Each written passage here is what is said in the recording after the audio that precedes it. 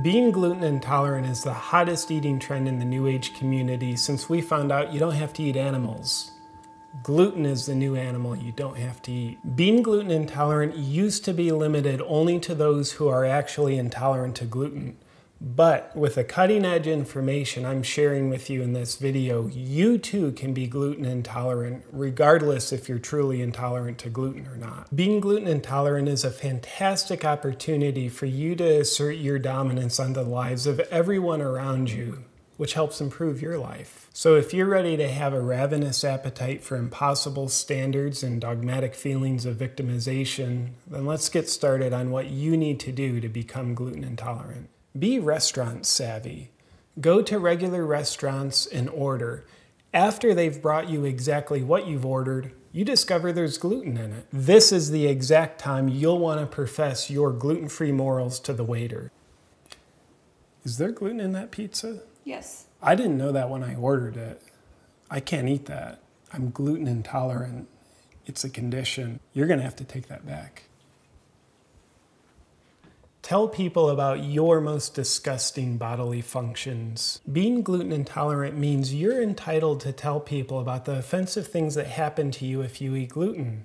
Because they're not gluten-free, they're obligated by law to listen. I would get diarrhea on the spot. I mean, I would literally explode right now if I ate any gluten. Then I'd have bloody diarrhea every day. No, I said bloody diarrhea.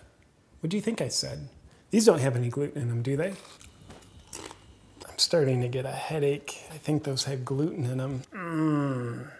Give expert medical advice. Once you take your gluten-free vows, you'll need to have an automatic understanding that every medical condition is caused by gluten. Depression, it's always caused by gluten. Obesity, that's 100% gluten. Every single case of cancer is caused by gluten. I swear gluten's what killed Gandhi.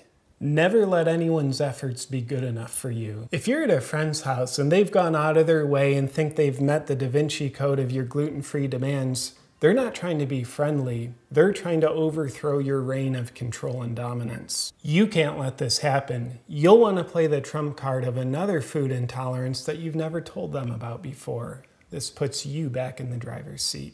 This is all 100% gluten-free. That's so nice of you, thank you. It doesn't have any dairy in it, does it? Because I can't eat dairy either. Know your nutritional facts. Since being gluten-free is a nutritional philosophy based entirely on what not to eat, you don't know what you're actually supposed to eat. This means you have zero knowledge of what good nutrition actually is. But don't worry about that. To fill this small little loophole, you'll need to preach with conviction that anything that has no gluten in it is healthy for you. Want some? They're gluten-free. You need as many as you want. So good for you. Don't I look more vibrant from these? I feel like my bones are getting stronger. Pretend to enjoy gluten-free alternatives. Let's say you find a new gluten-free bread. How are you supposed to enjoy this coagulation of mysterious flours that form a brick with the density of a black hole in the dryness of a desert? Answer, you're not. You're supposed to pretend to. This is like paying your membership dues to belong to the high society of being gluten intolerant. How is it? It's enjoyable. Can I grab a glass of water? Condescendingly enjoy new gluten discoveries. When you learn of a new food that has trace amounts of gluten in it, enjoy the renewed sense of purpose that floods into your life while you sit on top of your moral high ground made out of rice flour. Did you know now they're putting gluten in potato chips? I didn't know that. Glad I'm informed. Seclusion makes gluten healthier. Understand that when no one's around, you somehow become less gluten intolerant. How does this happen? Well, based on medical evidence that's yet to be discovered, there's a direct correlation between how many people are around and how gluten intolerant you are.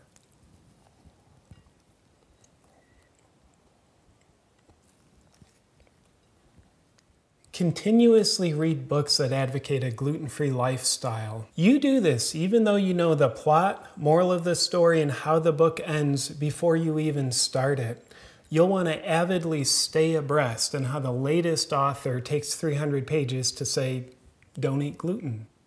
It's such a good book, and I can't wait to get to all these.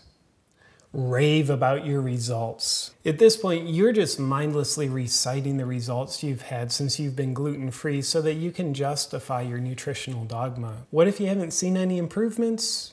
No problem, just make some up. Nobody will know the difference or care. My abs have gotten razor sharp since I've been gluten-free. Big time. I mean, seriously. I don't know if this is from no gluten or if you Photoshop these things onto me. At this point, you're armed to live a good life being gluten intolerant. Enjoy. My head hurts so bad. I think there was definitely gluten in those chips. Ah.